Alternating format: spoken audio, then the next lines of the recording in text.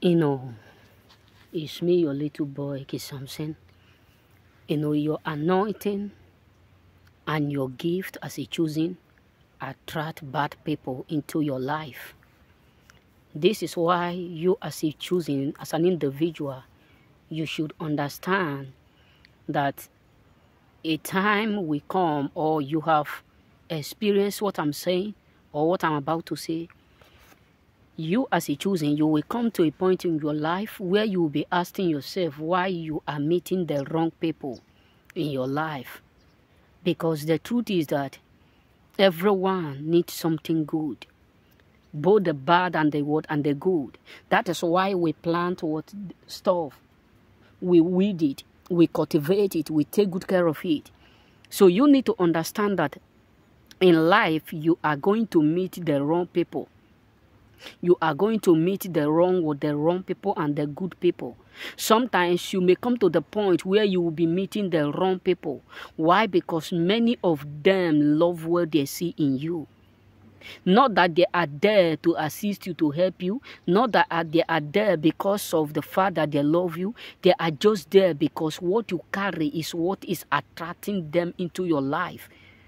What you carry, the aura, the energy, the grace of God, the anointing of God in your life, it attracts what wrong people into your life. But that does not mean they are going to be able to stop you, or they will be able to destroy you, or because sometimes many of them may try to the point of envying what they see in you.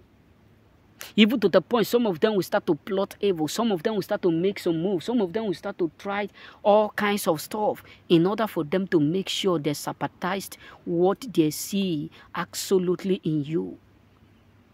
But you have to understand one thing, that the moment you start to meet wrong people in your life, just know that the end of it all is going to encounter overnight breakthrough.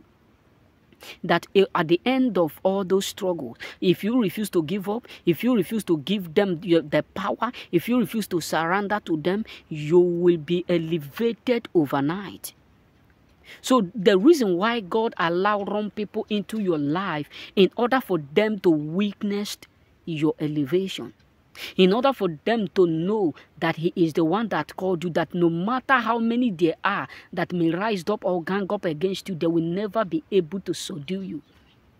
Because sometimes God allows wrong people to do or to come into your life so that they can have something to talk about. Sometimes God allows wrong people to come into your life so that they will be able, or so that they will end up having something to gossip. Because God allowed them to come into your life for the purpose of them learning and knowing that He is God and He do what He liveth. That is why you need to understand that wrong people, you must surely meet them. Sometimes I do used to ask myself a question, Lord, why do you allow me to meet someone that end up wasting me my years, my 3 years?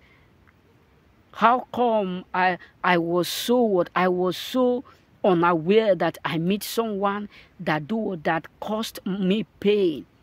But when I remember, when I look at where I am today, when I look at the blessings of God upon my life today, when I look at the favor of God upon my life today, when I look at the stuff that I have gained, I say, no, there is a reason why God do everything He always does.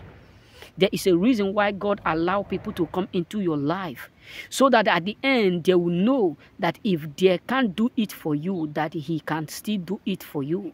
So that at the end, many of them will know that those people who believe that God don't exist, through you, they will confirm that there is a God. So there are many authentic reasons why God allows wrong people into your life. Because sometimes He wants to teach them a lesson.